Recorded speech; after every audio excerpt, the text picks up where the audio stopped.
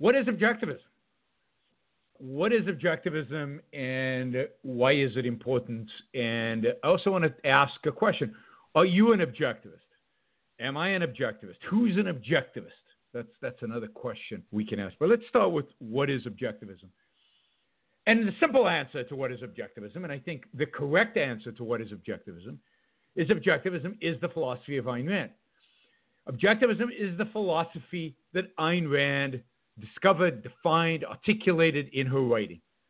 Primarily in The Fountainhead. The Fountainhead has some of the elements of objectivism, much more so and more comprehensively so in Atlas Shrugged, but really as articulated by Ayn Rand in her nonfiction.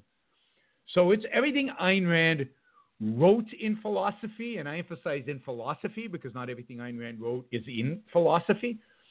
Everything Ayn Rand wrote in philosophy, everything Ayn Rand approved of that other people wrote in philosophy. So whether it's Leonard Peikoff's The Ominous Parallels, which she helped edit, or Nathaniel Branden's The Psychology of Self-Esteem, which she helped edit, although, again, that's psychology, so it's not philosophy. Whether it is all the essays various people wrote in the different anthologies that she published over the many years.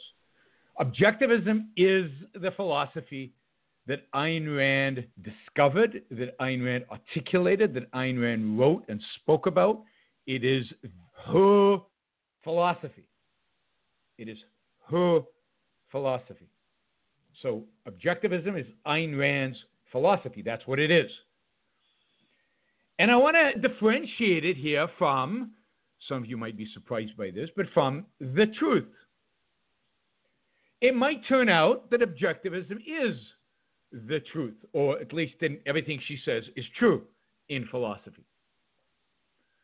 It might turn out that she made some errors, and some of what she said turns out to be not true, or when the context is broadened 100 years from now when we have more knowledge, maybe people understand things differently and the truth will be different. Will those new truths to be discovered in the future, either that she didn't talk about on topics she didn't discuss, or as corrections to things she did say, will those truths be objectivism? No, they will not. They will be something else. They will be whatever name we want to give it, but it won't be objectivism. Objectivism is the philosophy of Ayn Rand. It is what Ayn Rand wrote and spoke and discovered and articulated. That's what it is. It is not equal to the truth.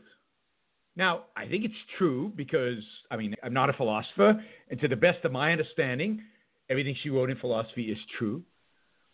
But I'm completely open to the notion that Greg Solimeri or Ankar or somebody comes to me and says, look, there's a mistake here. Here's a better way of doing it, or here's a completely different way of doing it. It's possible. They haven't done it yet, to me at least, but it's completely possible. But I'm even more open to the idea that 50 years from now, 100 years from now, some genius of that era says, yeah, a lot of what Ayn Rand said is true. Maybe even 95, 99% of it is true. But here's some modifications. Here's some reformulations. And here's definitely what objectivism, certainly what the philosophy needs, is expansion. Ayn Rand wrote Introduction to Epistemology, not the complete epistemology. So there's a lot of work to be done. But that work will not be objectivism. Objectivism is what Ayn Rand formulated. That's it. And everybody who wrote, in a sense, under her name. That is it. So that's really important. As individuals, what we should be is truth seekers. I studied objectivism and study objectivism because I believe it's the truth, because everything's consistent, everything integrates, everything makes sense to me. And to the best of my knowledge and ability and comprehension, objectivism is true.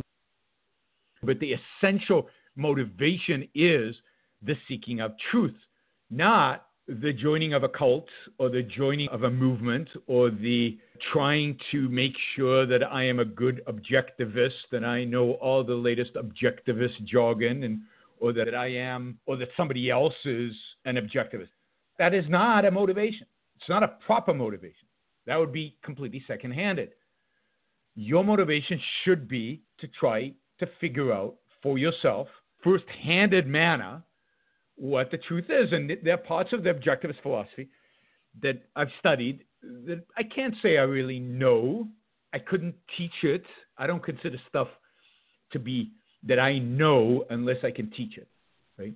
And there are vast parts of the metaphysics and epistemology and even the ethics, really, that I don't think I could teach. Now, I could probably go and study it and really integrate it and think about it and really spend the time. And I'm sure much of it I could get to the point where I could teach.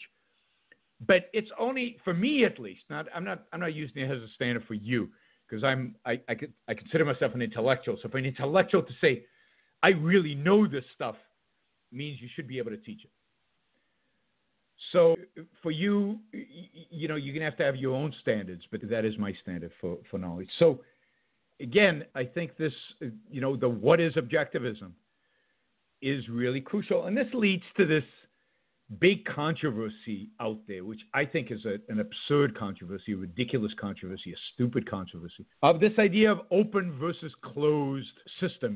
Is objectivism an open system, or is objectivism a closed system? I mean, it's a stupid question because there's a sense in which it's open, the sense in which it's closed. And what's important is it objectivism? And beyond that, what is truth? That's what's important. What is objectivism in a sense that you want to describe what Ayn Rand considered objectivism, what Ayn Rand articulated and described. So the idea that objectivism is an open system is the idea that there's some core principles in objectivism, and you accept those, and that makes you, I guess, an adherent to objectivism. And then if you disagree with certain aspects of what Ayn Rand wrote, or more importantly, if you add some stuff, if you decide instead of 7 virtues, there are actually 9, or if you don't agree with a certain formulation and you adopt a completely different formulation, all of that is fine, right? All of that you can do. There's nothing wrong with that. And in that sense, objectivism is open. The sense in which it's closed is you can't call that objectivism. You can't call that objectivism. That is not objectivism. That's your musings based on objectivism, maybe. It's your best understanding, maybe, of objectivism, maybe, but it's something else. It's you. And who cares? Why is that important? We only care in a sense of having clarity about who's responsible for what. You're responsible for your thoughts. You're responsible for your ideas. You're responsible for your discoveries. You're responsible for whether your ideas are true or not. And Ayn Rand is, in a sense, responsible for hers. For you to embrace, to use Ayn Rand in order to give your ideas the aura of legitimacy or the aura of a great mind like Ayn Rand, that is just plain fraud. That's plain thievery. So, I mean, go and discover new virtues. Go and articulate new ideas in epistemology. And that's great. Discover truth. Go out there and discover truth. That's what, if you're a thinker, if you're an intellectual, that's your responsibility. But don't call it objectivism unless it's what Ayn Rand said. Call it Yaron's, application of his best understanding of Ayn Rand's ideas. But these shows that I do, these podcasts, are not objectivism. They're Yaron's application to the best of his ability of Ayn Rand's ideas. And they're my responsibility. And anything I say here that's wrong is on me, not on her.